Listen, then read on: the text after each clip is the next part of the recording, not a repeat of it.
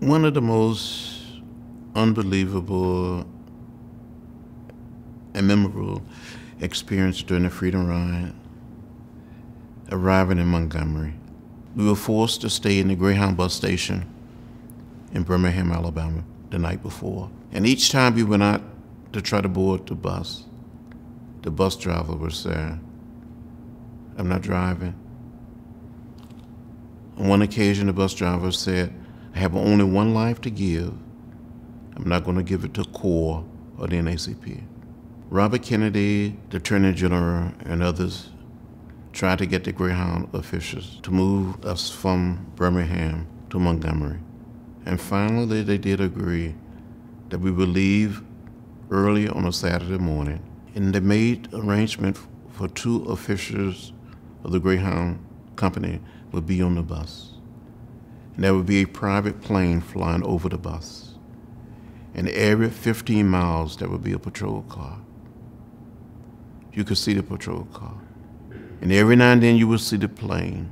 When we arrived at the Greyhound bus station in Montgomery, about 10:30 a.m. that Saturday morning.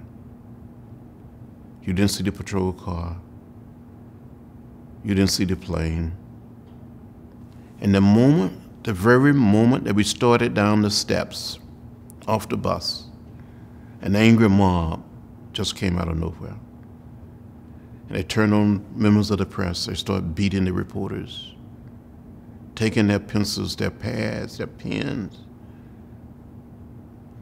taking the cameras from the photographers, still photographer, the television people, smashing their cameras, beating the reporters. There was one cab trying to pick us up, and we got most of the women in cabs, in one taxi cab. It was an interracial group. And this black cab driver said, "I cannot drive. It's against the law in Alabama for blacks and whites to be in the same taxi cab." So one of the black women said, "Get out, I'll drive." So the young white women got out so the cab could move. In the meantime, my seatmate, young white gentleman, we were forced up against the wall of the station, and we both were beaten. I was hit in the head with a crate, left bloody and unconscious. My seatmate was just beaten just so badly. Blood was coming from just all over his face, from his head, his mouth, and we both went down. I don't know how we survived. In the meantime, an official of the Department of Justice, representing President Kennedy and Robert Kennedy, was driving a car by, and he tried to get the young white women into his car for their protection. And while he was opening his door to tell them to get in, someone came up behind him, hit him in the head with a lead pipe. And he became unconscious. And later, the next day, when all of the Freedom Riders that could go to a church for a mass rally, an angry mob tried to throw stink bombs into the church to start burning cars on the outside.